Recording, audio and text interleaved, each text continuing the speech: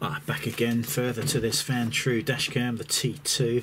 I mentioned that it plugs into the OBD port, so you can utilise the power from the car when the ignition is turned off, and that's all very well, but there's only one OBD port obviously under the steering wheel or in the driver's footwell. I obviously want to fit a second camera, and I also don't want any of that disturbed if diagnostics have to be plugged in to the car. So with that in mind, on eBay we found a three-way adapter. So we can plug this end into the OBD port, we can plug two into the camera cables, and then we've got a spare one for any diagnostics at the dealership.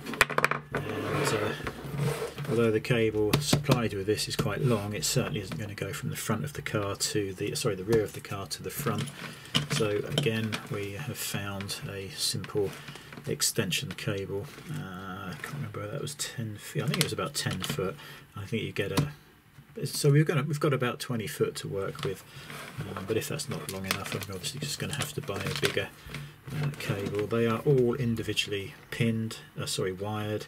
So I think it's 16 wires on OBD ports. 2, 4, 6, 8, 10, 12, yeah, 16. So 16 wires, all individually connected.